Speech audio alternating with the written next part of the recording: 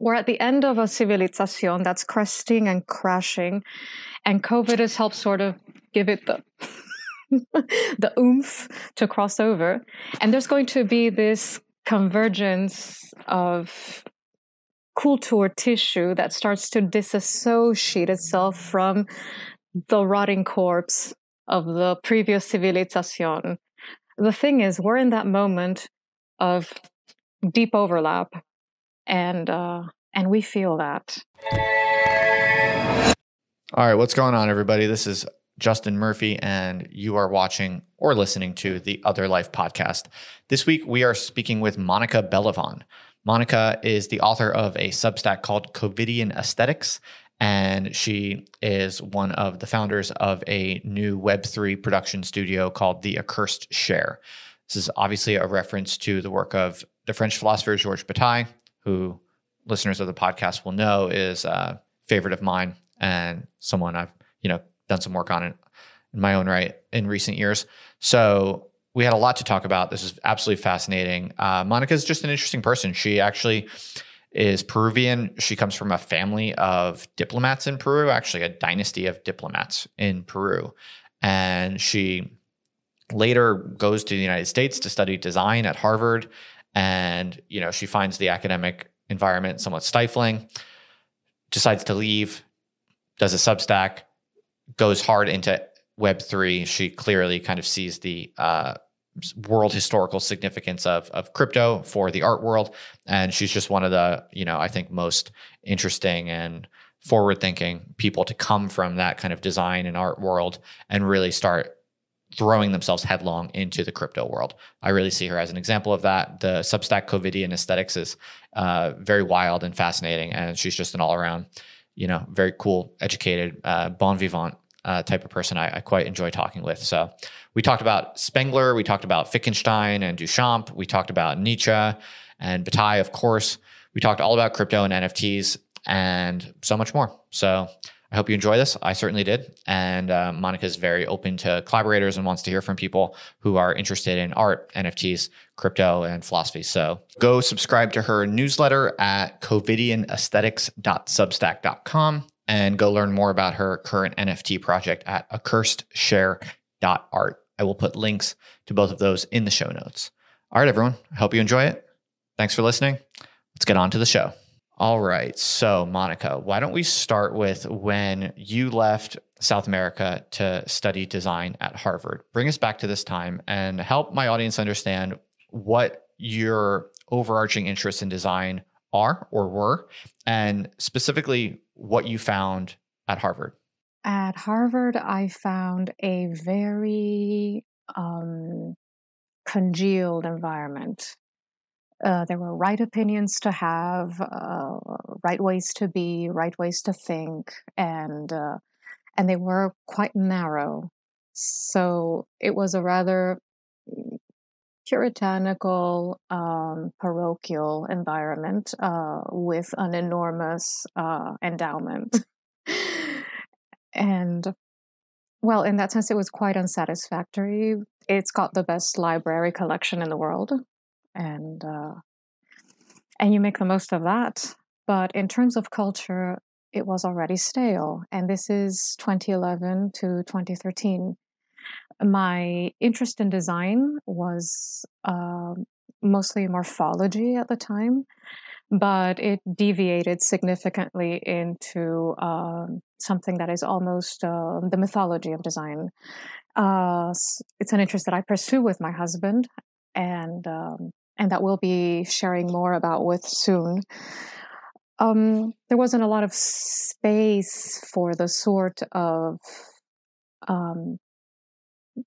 exploration that I'm interested in.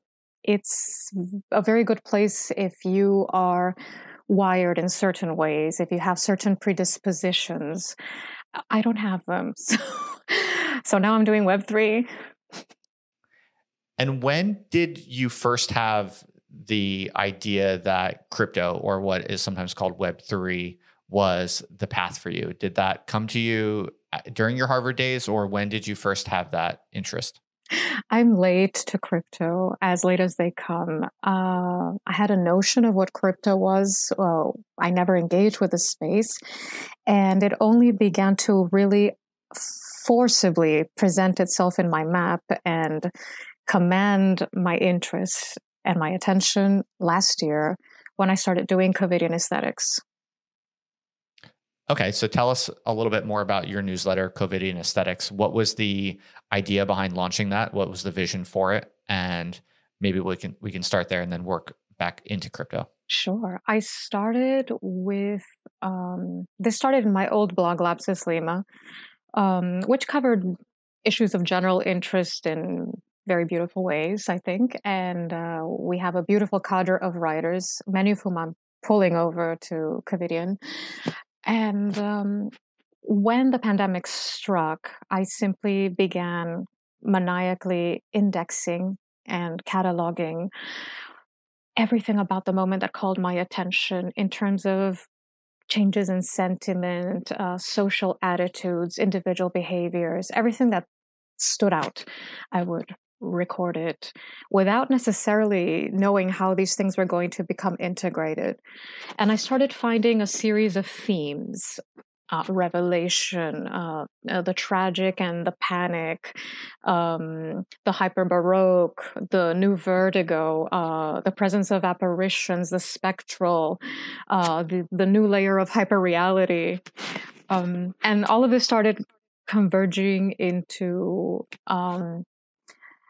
the thing that is Covidian Aesthetics. And I have a lot of interlocutors that I bring in as guest columnists, and we're painting a picture of the moment and the experience of the moment, how we felt it before we understood it.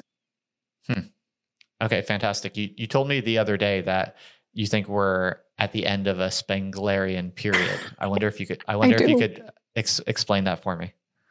Yes, roughly. History cycles like an animal and like an organism. This is also treading Bataille terror, and so we're at the end of a civilization that's cresting and crashing, and COVID has helped sort of give it the the oomph to cross over. And there's going to be this convergence of culture tissue that starts to disassociate itself from the rotting corpse of the previous civilization. The thing is, we're in that moment of deep overlap, and we feel that.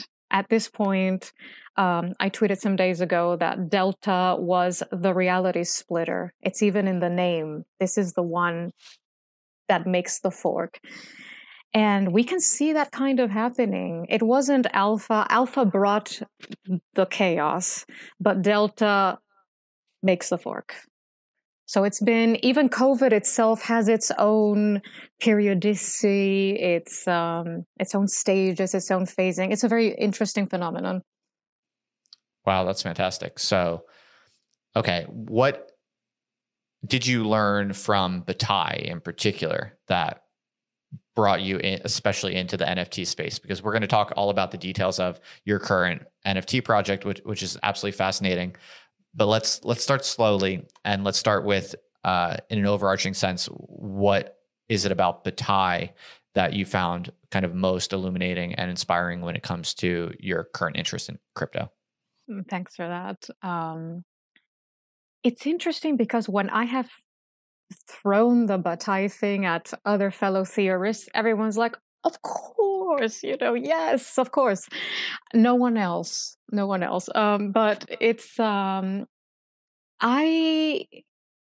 an academic background and a fairly, institutional connections, you come from the skeptic side to crypto. The first things you hear about crypto are negative. This is not a real space. This is not for serious people. What are you doing here? This is not interesting even. Don't waste your time. I like wasting my time, so I dug. They tell you, don't look here. I have to look there. And it was NFTs that caught my attention. I was writing a blog chain on epochal art for Ribbon Farm at the time. And near the end, this NFT thing was in my periphery and always negatively commented upon. This is destructive, this is wasteful, and this is an affront to the environment. Okay, what You're is like, this? I like it. Let's look. It looks interesting. And so you dig into the NFT space, which is not exactly the same as the crypto space. It's its own thing. And you start seeing kind of the opposite. There's a lot of effusive, effervescent positivity. There is a lot of faith in the burgeoning system. And this is what made the click for me, they're talking about sovereignty. Oh, I was like, okay. So all of these people are fundamentally seeing the same thing from different sides. And I said, this is the whole Bataille frame. Destruction, waste equals sovereignty. It's the equation, and the two sides make the equation, but they just can't see each other. So, but I did, so. Monica, maybe for people in my audience who are not as well versed as you and I might be, could you unpack that argument a little bit? Just give us the kind of basic rendering of that logic, if you would. Let's see. Help me with this, because I am so. I've become enmeshed with the name and and what the implications of the name are. Yeah, sure. I can kick you off. So Bataille makes this argument that basically under modern capitalist conditions, most people who are just trying to create value and save value, the basic kind of logic of utilitarian rationality, that these types of people are basically slaves or servants to this larger machine that they don't fully understand. In other words, you can be really rich and make a ton of money, have a really successful business, be an entrepreneur, and yet still be a slave, basically, because if all you're really doing is optimizing for economic rationality, you're basically following the dictates of a system that's ordering you what to do. Basically, you're taking signals from the economy and you're just following those signals. So sometimes the richest people are in a way, according to Bataille, the most servile. And so if you think about it, true freedom or true sovereignty is the capacity to disobey those dictates in the form of wastage or what he calls expenditure without reserve. And so it's really only in those moments where one engages in profligacy, where one does something that makes no sense, burns resources for no reason whatsoever. It's only in those moments that one is truly sovereign. And so that's kind of one kind of quick and dirty summary of Bataille's perspective. But maybe you want to riff on that when it comes to... And of course, that coincides with so many things that we consider taboo. And the sovereign is above the law. The sovereign converges on some level with the trickster. And there is another type of accountability. It's not the same. So, we're in that kind of outlaw space. And that's what I'm finding in crypto. And I find it profoundly healthy, deliciously disturbing. And I am now a part of it. I think I fit in. It's kind of the Rambo when Rambo speaks of the derangement of the senses, there is something like that happening here. If you see it from the paradigm, it seems insane. What are these people doing? They're playing with virtual money, monopoly money. What these people are doing is reassessing value. That's the fundamental pursuit of crypto, I think. And that means that you're going to be playing around with transvaluation. And that's deep play. That's dangerous. So for people who maybe are not as well versed in this either, the basic idea here, folks, is just that, crypto involves a lot of waste in a certain sense. People make the argument that it's not waste, whatever, you can have different debates about it, but there's an extraordinary expenditure of energy involved in a lot of the processes that secure blockchain. So, if you look at the Bitcoin blockchain in particular, proof of work system requires, in aggregate, an extraordinary amount of energy to secure the network, equivalent to that of like a small country, really.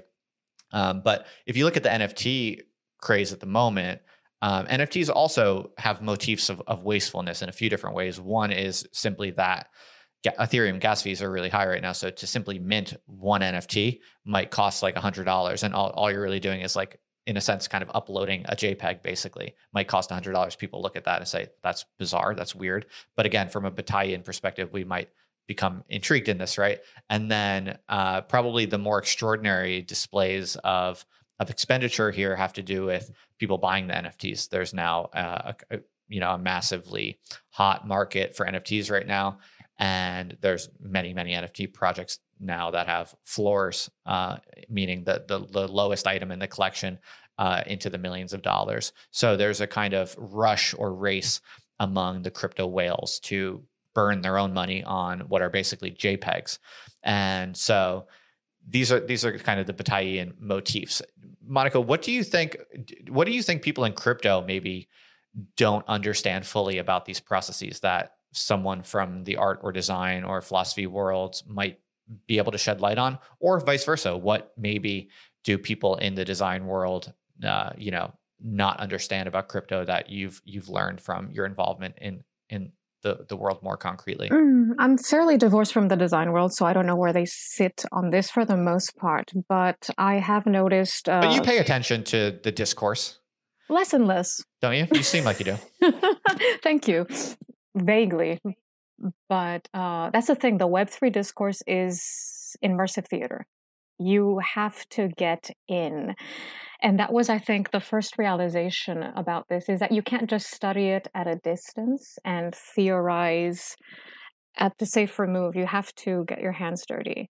And I suppose there is some academic resistance to do that, because you approach it with a prejudice that this is actually truly dirty.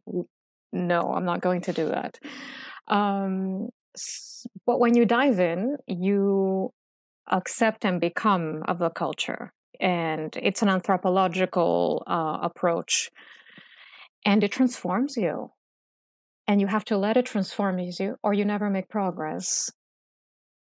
So it's... And I suppose the NFT space is easy to see as merely wasteful without an overarching narrative.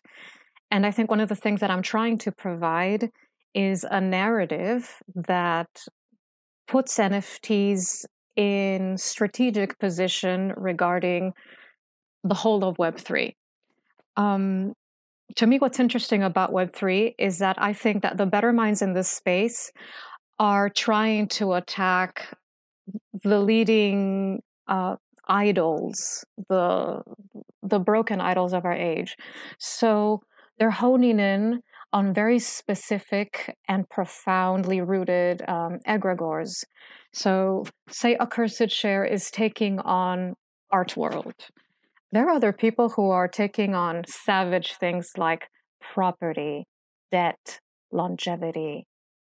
And this is wild. This is thinking on an incredibly ambitious scale. This is the realm of philosopher kings. And it's attracting philosophical types at that kind of level of conceptualization.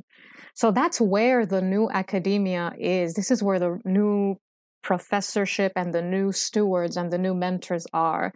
You're not, digging into fragments of Wittgenstein like I almost did with my life. You're looking at the big problems and providing big and destructive solutions, creative destructive solutions, which I'm very comfortable with. But it's counter-institutional. It is counterculture in the hardest sense. And at some point, there's going to have to be collisions between both. Tell me a bit more about egregores. What is an egregore, and why does this loom so importantly in Covidian aesthetics? These are the demons. These are the hyper entities that we are immersed in and that we configure, and that we are the neurons and the bodies and the voices of. They exist around us. They emanate from us, and it's like a layer of intelligence and behavior. It's that's not always accounted for, and so all of these institutions are, in a way, congealed egregores. A church is an egregore. Each respective church is an egregore. And sometimes you have these schisms where you're like, okay, I'm going to be my own egregore and leave this one behind. So we're creating something new on an ontological level here. It's almost a magical operation. And I think that the more we can converse amongst ourselves who are involved in these sort of practices, the more effective we will become in summoning these forms into existence. You mentioned a little bit ago Wittgenstein. I wanted to ask you, what's the relationship between Wittgenstein and Duchamp?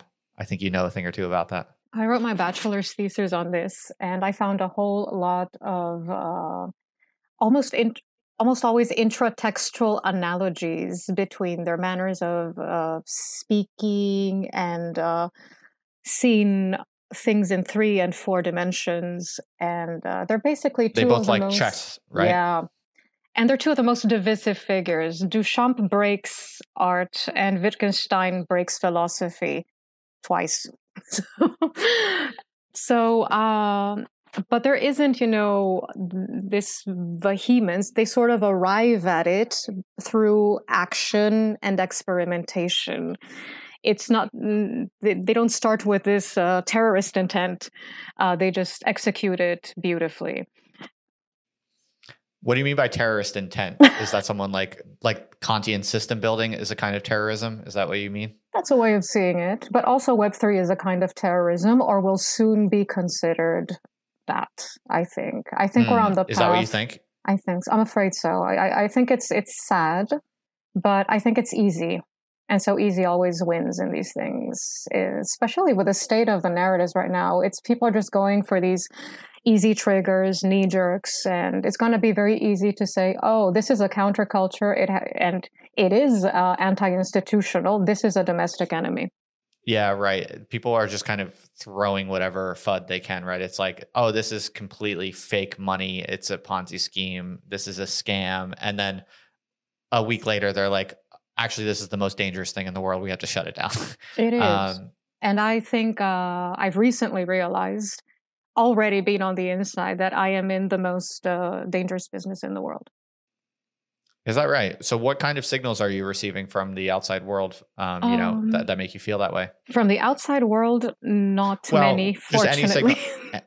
Any signals at all? I mean, I guess you have friends or people in different institutions who maybe are looking down on you or calling you a criminal, or what's going on? I've been called a money launderer, which I'm certainly not, but that's the least of it. It's people don't want to talk about it. There's like a sense of embarrassment. It's, I suppose it's like a friend moving into sex work. Oh, do we want to talk about? Shall we not talk about this? But for example, I have received a strong response from inside Web3. You're in. Let's talk. Especially if you're thinking on this level, because so are we, and we need to keep talking and building this mesh, and building a language. And do your friends in the academy still look down on it? My sense is that people are kind of starting to be more interested in it. I think they're starting to be more interested in it. I have a few academics on the Discord, and they are really bringing it. I love having them there. I think one of our better philosopher kings is a man who's really studied governance in the context of the space, and I'm learning vastly from him. Benjamin Bratton? No. Is he into this at all? No. I don't think so. I sometimes poke fun at him because he wrote a whole book about planetary scale governance, and it did not include the word crypto in it. And, like, we literally have a global computer in the form of the Ethereum blockchain, and it wasn't mentioned in his whole book on planetary scale. That's what academia does to you. The blinkers. It's just kind of funny. Yeah. It is. It's funny. So, okay. So I think this is a good moment then to get into the details of your current project. So you have this production studio called the Accursed Share, an obvious allusion to a book by Georges Bataille. And your debut project is this Curse NFT. Tell us the story about this young woman, her face, and what you're trying to do with the NFT project, how it all works. It came to us the way things that are meant to be sometimes do. This girl, Crystal Schott, is a model. In 2016, she had a backstage picture taken of her. And this picture, like a sort of contemporary rebooted Peter Schlemihl, took on a life of its own. It was sold, it changed places, and it found itself as the number one search result for face on Google. This is sheer algorithmic magic, black magic. And well, what do you do? Not much until smart contracts started opening up different realms of possibility.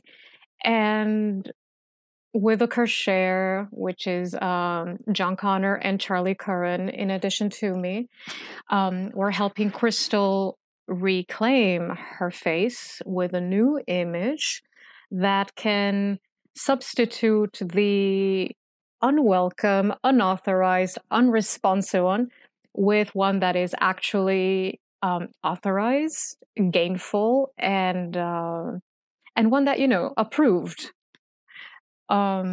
So we joined strengths with Protagon, the visual effects geniuses behind Marvel and the Avatar movie that's been made now, and they took this astonishing high resolution picture of Crystal, the new prism through which to see this space, and we, using Chainlink oracles, we have been able to make this image respond to changes in the price of Ethereum. And if I may so say, it's a beautiful NFT. It's very cool. So whoever buys it will be lifting the curse by repairing the damages that Crystal has suffered by not having her face recognized as hers for all these years. Right. It is kind of interesting because if your face is the one that appears on Google search for just the word face, it is kind of interesting philosophically because it's basically the internet brain is determining that you kind of are the platonic form of the face. Like your face is not just a face, it's face as such.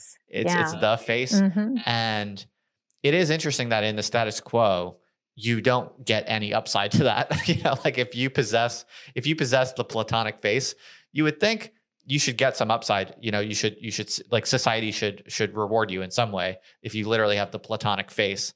But in the status quo, it's like you have the platonic face and you get nothing. You're just used. Basically, your platonic face is used as a resource, as a symbol for whatever anyone is looking for to do with some particular image of a face. And so you're basically introducing NFTs as a device that is going to solve that problem and allow people who might be the platonic form of something to essentially retain that value and capture that value. And once we open source the model for this, all the platonic forms can come to play. That's tantalizing, isn't it? Yeah, absolutely. And also, one of the things that I find most compelling about this particular project is that it is trying to reverse the irreversible. it is, the stemming of a river it's a detouring of a river in war. I find it's a very military gesture. It's a sort of a cri de coeur. And if you throw that into the commons, this is an algorithmic curse. You can't, attack the algorithm. You can't go, who do you appeal to?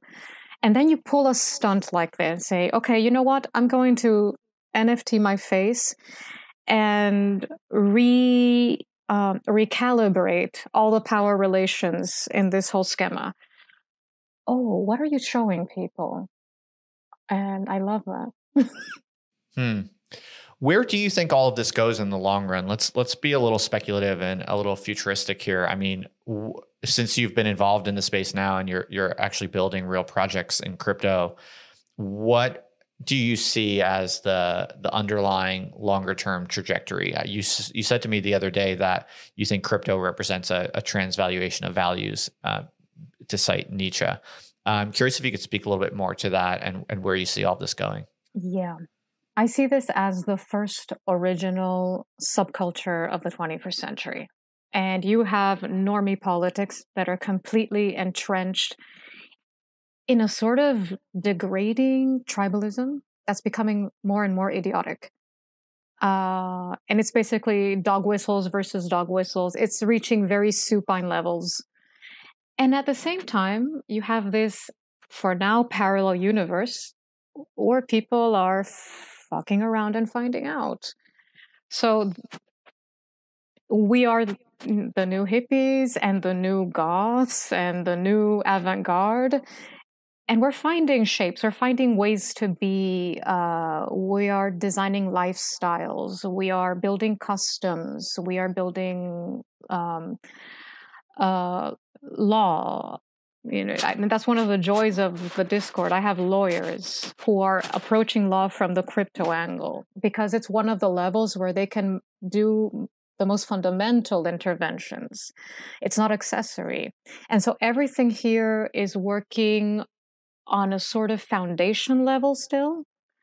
And the cultural effervescence is immense. The ground covered is immense. And I'm optimistic. My hope is that NFTs are what pushes Web3 into the mainstream. I'm very optimistic about that. I think art always has to be the poisoned tip of the spear for cultural change. It introduces the first imaginations of the paradigm shift, of what things can be like, of what can be done, of how hope can be configured, of what the fantasy life can be like. And, NFTs they're fun, they're cute. I think they're going to be much easier to adopt and to have people on board than, for example, Bitcoin or the harder currencies, because it's also gamified at this point. It's there's these charming packages, and it's developing an aesthetic, which I am hoping Accursed Share can help sort of reach its tipping point. And once we pierce the veil of reality, all the rest of Web3 goes in. And what is this difference between crypto and NFTs that you alluded to before? I thought that was kind of interesting. This would not be obvious to a lot of people. What do you mean by that? These are still not congruent spaces. I'm more involved in the NFT space, but I have friends in crypto who still don't understand the NFT space. And I do think that there are people in the NFT space that don't understand crypto. So some translation is required, and I'm still trying to figure out how to do that. And of course, I guess in a nutshell, it's like people who are only interested in NFTs are more or less coming from an art angle. They understand the art aspect, but not the rest. And then the people who you are calling crypto, but not into NFTs, are kind of more like the Bitcoin maximalist, hard-nosed kind of Austrian economics types. But at the same time, you see a lot of the spirit of stockbrokers in the NFT. It's about price, it's about gaming, it's about speculation, and it's becoming about art. It's still in that process. It's a maturation. And I remember this was in May, when I recorded the Contain podcast with Barrett Avner. He told me about coins called like ass and boob, silly coins, and I thought this was very legit because that's the developmental phase this is in. It's still gaga boo boo, it's inarticulate, but any minute now it will say its first word. And when it does, I want to be there. I want to catch it, and if possible, I want us to be that first word. Fascinating. You have this idea that markets are sentimental. Tell me a little bit more about that. What does that mean to say that markets are sentimental, and what are the implications there? It has to do with aesthetics, which I think of as sentiment, as sort of before things clot into politics and become dreadfully serious. There are vibes, there are feelings, there are moods, and COVID has been throwing a lot of that at us, and we are slowly integrating it on many levels, individual, groupal. We have a lot of in-groups now, and social. So, and all of this is happening at once. And it's there's this whole, irrational exuberance that Greenspan spoke about, which is almost, critical of what we're doing. And it was a very sort of establishment line. Markets are irrational. And I don't know, is that what you see when you see them behave? I see affective market.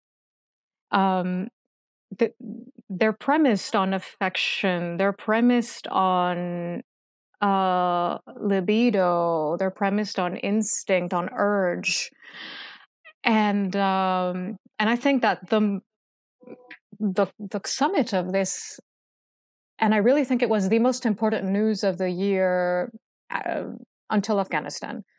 And people are distracted with January 6th, but I am distracted with GameStop. GameStop was a flashpoint, a historical flashpoint. It was the storming of the symbolic Bastille. It was beautiful. It was, and it was almost that moment of penetration. You saw hedge fund owners crying on C-SPAN, just bereaved at, and it's not just losing spectacular amounts of money in spectacular amounts in a spectacularly short time. It's about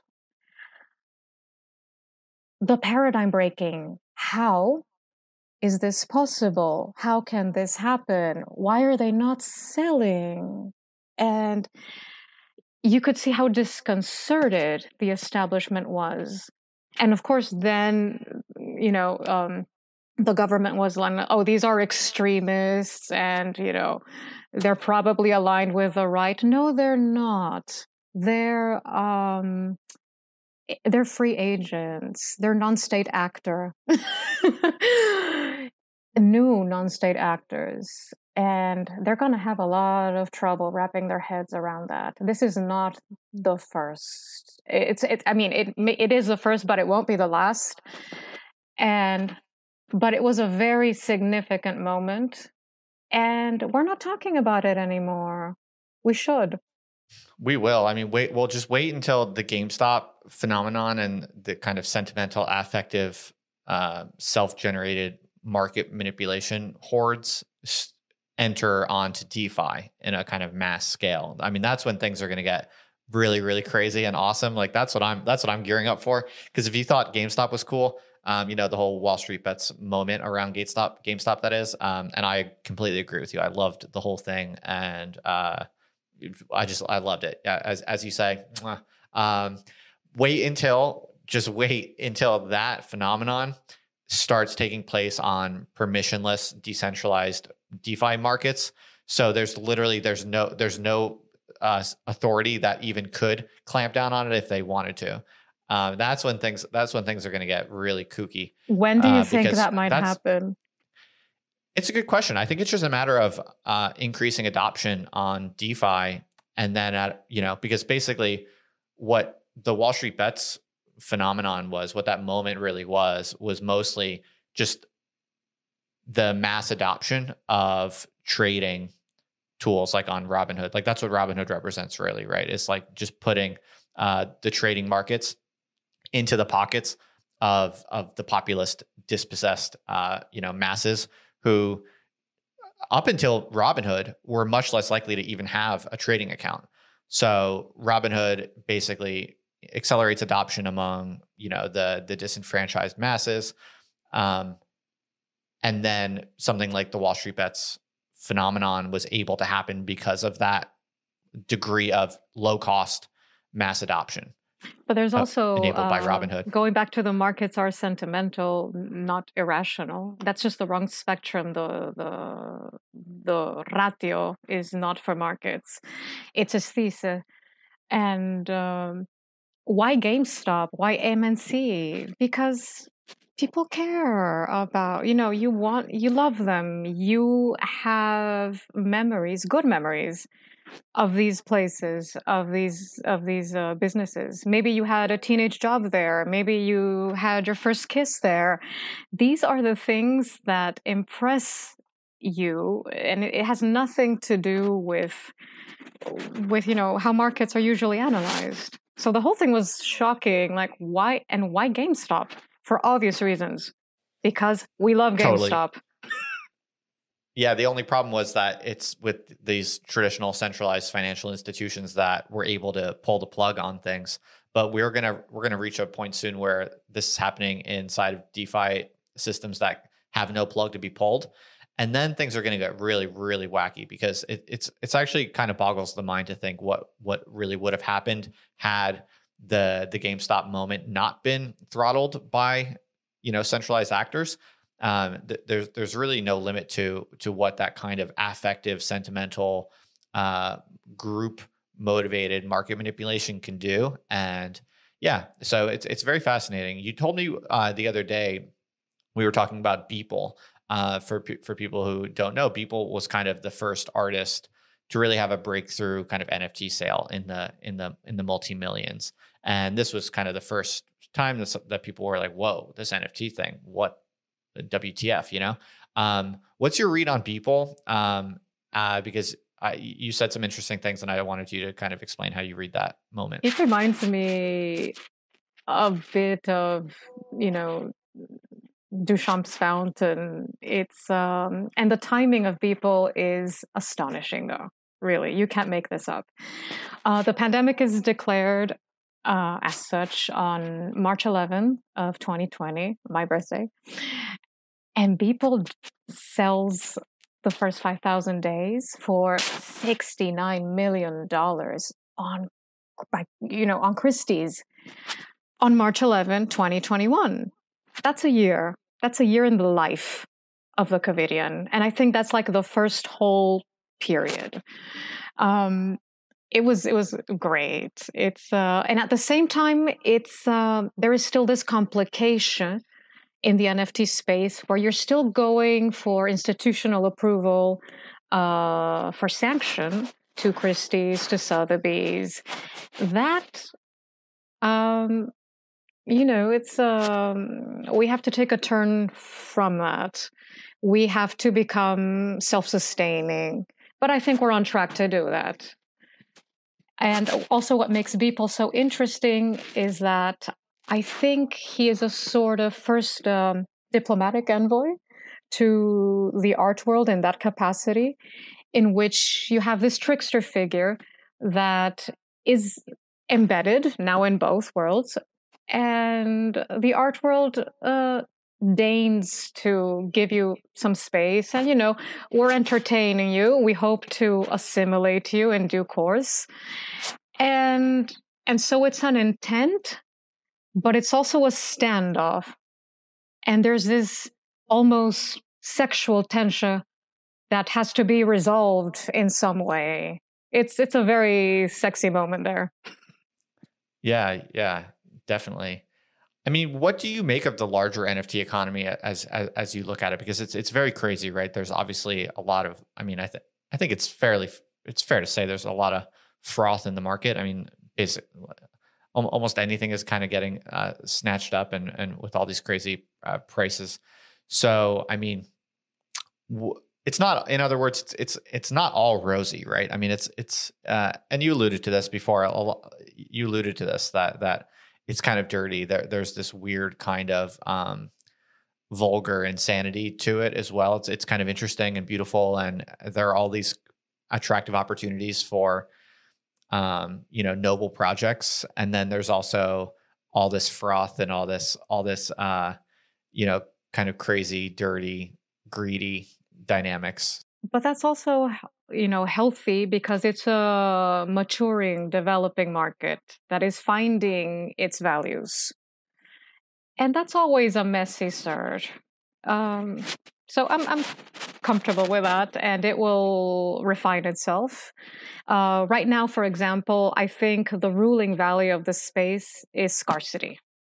And, induce scarcity, and there's any number of ways to do this and game this.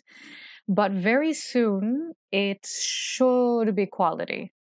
People are starting to take a greater interest in the content, the concept, the product, the execution, and it's starting to align with prices more. So it's maturing, and at this point, it's a bazaar. It's very fun. So do you believe that in the long term, the equilibrium is all the best artists have the highest selling NFTs, and there's this kind of tight, nicely correlated relationship between price and value on the open market in crypto and the quality of the art? Do you believe in that kind of long-term convergence, or no? No, I don't. But I think it's going to be moving in that direction rather than in simply staying stuck on the scarcity game. There are other values to gain. If it's gonna move in that direction, why not go all the way in that direction over time? Because consensus is difficult. And I think the space has room for lack of consensus in many regards. And that's good. That's healthy. So I think a lot of crap art will subsist, and a lot of good art will too. And that's fine. We've always needed bad art. And good art is also equally important. Totally. I'm curious, when you were younger, I know that you studied at an Opus Dei school, a conservative school, and you studied philosophy, among other things. I was curious if your early childhood education in Aristotle and Thomism had any kind of lingering impact on you. What did you take anything away from that education, specifically in Aristotle and Thomism? Yeah, less Thomism because of temperament. And I do think that philosophers are like drugs. You just have better chemistry with some of them others, and that's fine. I'm very sympathetic to Aristotle. I studied Aristotle with excellent teachers. And one of my signal accomplishments in college was pulling my marvelous teacher away from Opus and into, just civilian life. So these are reasonable people who want to be having reasonable discussions. And Aristotle is a beautiful philosopher, as is Plato. I'm fond of both of them. Yeah. What do you make of American culture relative to your own background from South America? Like, do you think as you look at your peers in whatever peer groups you see yourself in the United States, do you feel that you have an edge, a certain kind of extra zeal or vivacity that comes from South America that allows you to, I don't know, maybe enjoy a certain amount of freedom, a certain amount of energy that your American peers lack? What's going on there? Do you see anything there or no? That's such an interesting question. Oh, I don't know. Some of it is cultural, but I also, I had a very well-governed and well-packaged life. And I could have easily stayed on one of many sensible tracks. There was no reason that necessarily explains this detour that is not premised on character. And I think that's one of the things that I'm noticing as emerging in this space, in the Web3 space, is a lot of the interesting people are characters. And that's important because it's, for example, something that is being lost in politicians and it is being lost in institutions. They're not cultivating character. And we're going back to Aristotle there. I'm a character. I'm a kooky person, and I cultivate that. Right. Yeah. I do wonder if there's something going on there where that type of person is more likely to kind of shine in the new frontier of Web3, because in a way it's like, what are NFTs? What are, tokens and all of these different, kind of symbolic units of value, if not, it's kind of all brand, right? It's all kind of differentiation. It's all unique personalities, tastes, symbols, brands. These kind of all have something in common. Tokens and NFTs have something in common with strong characters or strong personalities. In a way, it's all going into this world of just symbolic units that either do or do not attract energy or something like that. Energy, literally and figuratively. It's interesting that this is what is being channeled and commanded. I find that very, very curious. And it's also, the character thing is something that I've been pondering. I think character is becoming increasingly important. We live in character. We are breaking character less. Our lives are less compartmentalized. And now, having been through lockdown and with the collapse of workplace into home, into everything and everything all at once, we are sort of becoming ourselves, shadow selves, ideal selves. All our spectrum is incorporated and projected. It's wild. What is happening to us on psychodynamic levels is very interesting. And one of the things that I tap into in talking with younger people, especially, is a lot of talk of, this guy, he runs a cult. This guy has a sect. On Twitter, we all have any number of followers. And these are curious hierarchical dynamics that are going to have consequences going forward. Charisma is becoming a value unto itself again. And that's not necessarily a bad thing. Yeah, that's fascinating. Well, it's kind of like the person who has the platonic face and shows up first in Google search results. There's something similar there to the highly charismatic personality. It's like in both cases, we are approaching this point at which having any type of remarkable or unique skill or tendency or trait can now be encoded and made liquid financially with increasing ease and increasing liquidity. So it's pretty fascinating. It's like it's almost as if everything will find its economic level, even those aspects of the self which previously were not available to kind of market dynamics. And it's very funny because like a lot of people who would have been a Marxist and would have wanted to say something like, stop the market from penetrating people, man. Don't let the capitalist exploitation enter your soul, man. That type of kind of Marxist humanism, that kind of anti-technological Marxist humanism which I think is fair to say. It was kind of a very strong, if not the dominant kind of attitude on the left for quite a while, and at least like the radical left, the educated kind of radical left in the Western countries. That those types of people who would have thought that, I think now are going to be looking at Web3 and they're going to be saying like, oh no, actually, we need to let capitalism into our soul because this is our ticket. This is our ticket out of our servitude, basically. And that is kind of the bargain that capitalism has always made, though, isn't it? It is kind of what's so sinister about it. It's like at the margin, it is, let it into your soul a little bit more, chop things up, monetize them more effectively. You will get paid more, and that's good. But then also everyone is letting capitalism far, far more into their souls. And so it's like, but there's also the gazing into the abyss and the reciprocity. And sometimes you discover this is not as, you become your fear to not manifest it. So there's a lot of interesting transformations happening and I think crypto broadly is the original 21st century populism. Look at what is happening at the grassroots level.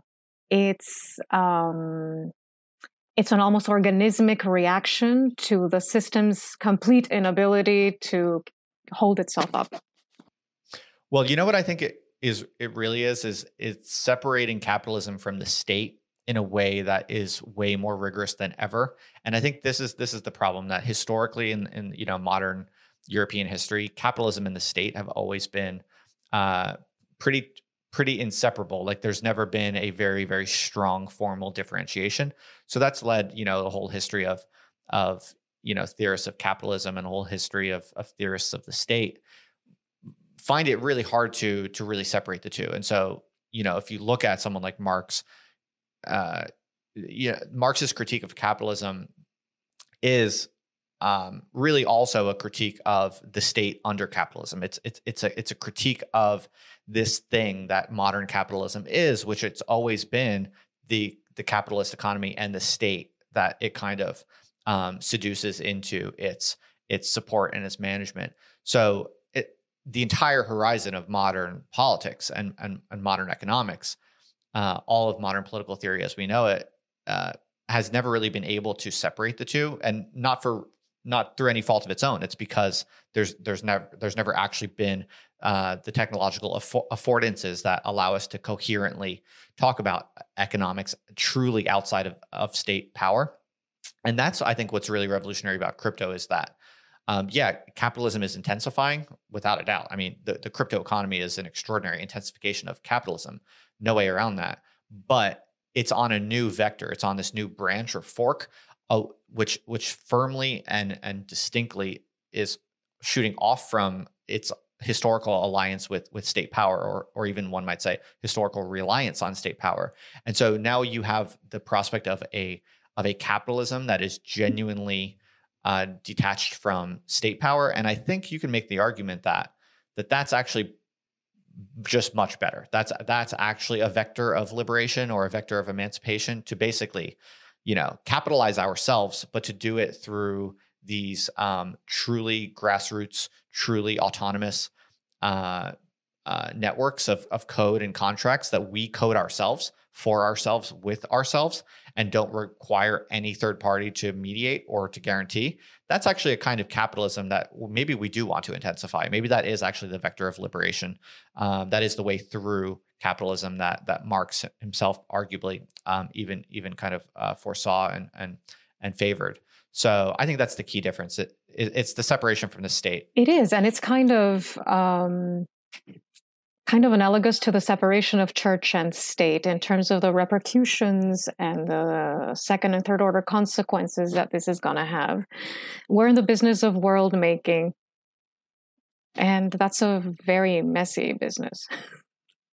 Yeah, that's right. And then the worlds that are made are going to be their own sovereigns. Yes, they are. Straight up. I mean, like a DAO, like a gaming DAO that becomes big enough. It's like, if you imagine something like Fortnite, that's completely DAOified, has its own token, which is like completely self-enforcing, and it's all governed in a strictly decentralized way, then like something like Fortnite on the blockchain is straight up a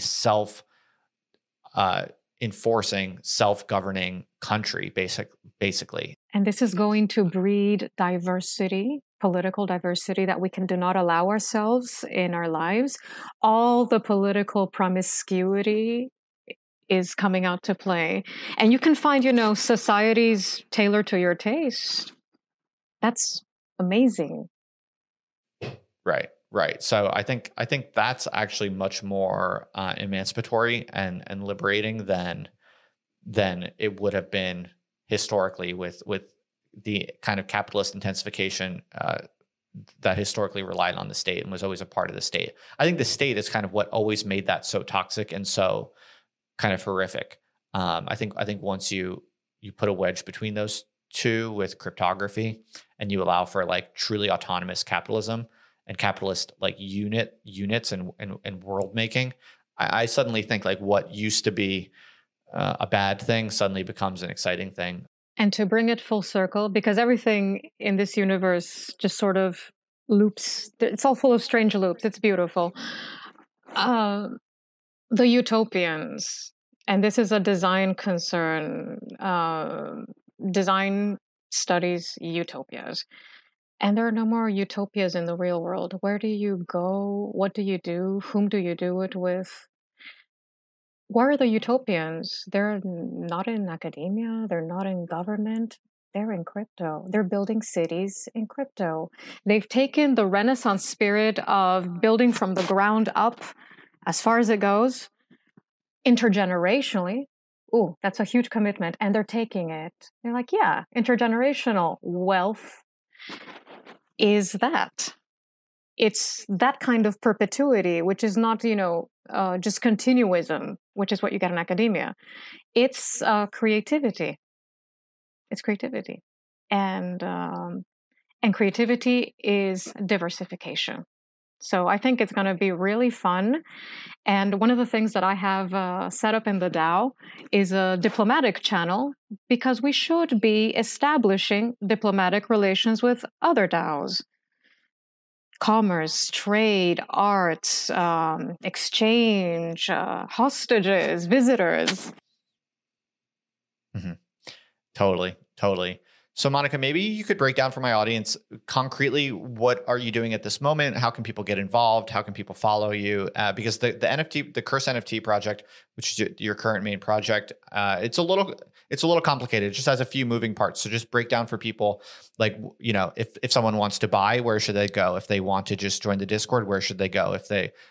Break down exactly how people can follow and get involved and contribute to what you're doing. You can follow us on Accursed shareholder on Twitter. But our webpage is accursedshare.art, and our auction will be held until September 13 at cursenft.com. Now, to participate in the auction, you need to own one of our 1,000 Genesis tickets. These have all sold out, but they can be found in the aftermarket. Those are tickets to have access to the auction. Among other things, they have a whole bunch of utility and benefits that we prepared an 8-page fact to address. But yes, this is your ticket to the auction. And where can people find those? Where can people find that secondary market if they wanted to see the current prices for those tickets? At OpenSea. At OpenSea. Just Google Curse NFT on OpenSea or something. Curse tickets. Okay, cool. So people can check that out if you're interested. And please do. I think you said you have a Discord too. Is that available for people to? We have a Discord. And if you want to, at this point it's exclusive for ticket owners, but feel free to reach out to me and let's talk about integrating, because I do want to bring people in the community who are builders and who resonate with what we're doing. Totally. Great. Well, I'm sure there'll be some people in my audience who meet that description. And then of course there's in terms of coming projects after Curse, we have collaborations. We've been able to announce collaborations with the painter Julian Guyon And with the avalanches, so we're moving into, bringing traditional art in, bringing sampling and music, and we'll see what happens. We're making new things. Excellent. And of course, people should check out your newsletter, Covidian Aesthetics, on Substack. I'll put a link in the show notes to all of these things so people can find them easily. And sooner or later, sometime soon, I'm getting Monica on to Urbit. We'll have to. He's onboarding me on Urbit, the final frontier, and I'm so glad. If you're interested in esoteric Web3 stuff, you've got to get on Urbit. So I'm getting you on there. I've already given Monica her planet, and I will personally onboard her soon to Urbit. So look out for that. Thank you. I'll see you there. Anything else, Monica, that we didn't cover that you want to get in before we call it a day? I think we covered a lot of ground. This is really fun. This was beautiful, and I hope we can do it again. And I'd love to hear from the audience. Get in touch. My personal Twitter handle is lapsuslima, and let's talk. All right, awesome. Hey, thank you so much for listening to the podcast. You made it all the way to the very end, so you must really like the show. In that case, I would be super grateful if you'd be so kind to leave a review on Apple Podcasts. All you have to do is go to otherlife.co/review. That's otherlife.co/review. And it'll send you an Apple Podcast. Just leave a review. You can be honest. Tell me what you really think. I'd really appreciate it because it'll help other people find the show. And I'm really trying to grow out the podcast. So thanks for listening. And thank you for leaving a review. I really appreciate it.